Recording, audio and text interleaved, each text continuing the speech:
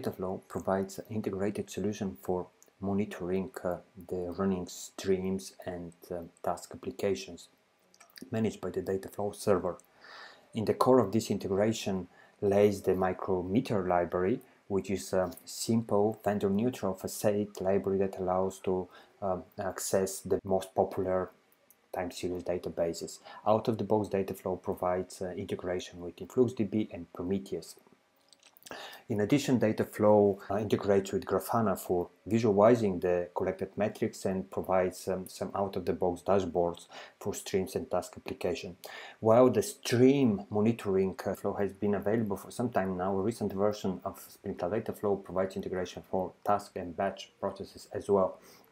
Latest releases of Spring Cloud Task as well as Spring Batch provides integration micrometer, allowing us to monitor the duration of jobs, tasks. In demo, we demonstrate how to monitor Spring Cloud Task with Spring Cloud Dataflow.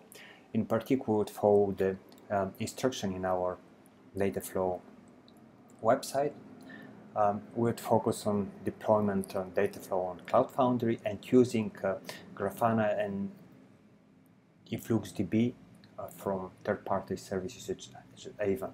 Dataflow is pre-configured to connect and to communicate with services deployed there. So in our Dataflow server is deployed in Cloud Foundry. We have Dataflow server in Skipper. We can go to our Dataflow console dashboard. There is it's fresh deployment. There is only one single timestamp per task. When you run it, it would print the timestamp as a result. And what is interesting for this task, or important for this task, that it is built with, it is based on Spring Cloud Task 2.2 release line and has those two additional dependency actuator and micrometer registry. In this case, this is InfluxDB. Those two dependencies are prerequisite in order to use Spring Cloud Task with Dataflow and manage the monitoring collections and this aggregation with Dataflow. Using this task application, we have defined two tasks that use the same definition and use now run those.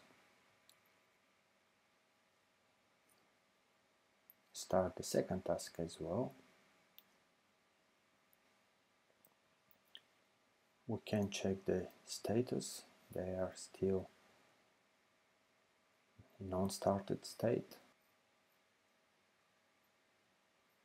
Okay, you can see that the first two executions have been completed.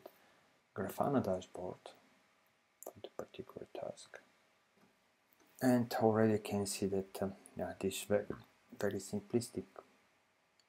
very simplistic dashboard already provides us with some initial information about the task duration. If we had a task that contains jobs, you could have seen also the metrics for job durations as well. Some basic filtering capabilities is provided by this dashboard to filter by job name, by task name or task execution ID. To recap, when configured by Dataflow, the task Spring Cloud tasks can emit the metrics via the micrometer library to the pre-configured time series database such as InfluxDB, and we can use the dashboarding capabilities of Grafana for real-time monitoring of the duration of the jobs and tasks.